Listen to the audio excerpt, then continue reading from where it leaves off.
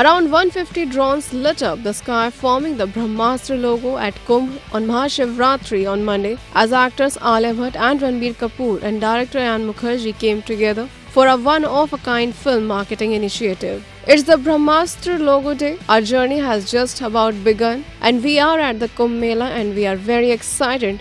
Look up at the sky, Alia said ahead of the logo launch. Ranbir said, "I'm very excited, can't match her energy, but super excited."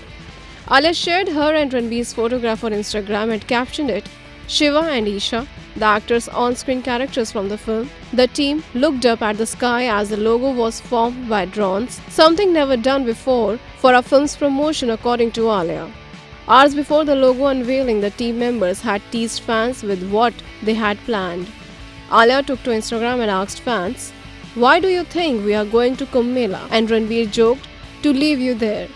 On a serious note, the actress said, "It's a special day and it is supremely special plan from the team of BRAHMASTRA. We are excited about it." BRAHMASTRA, releasing this Christmas, is a fantasy adventure trilogy. The film by Fox Star Studios also stars Amitabh Bachchan and Nagarjuna.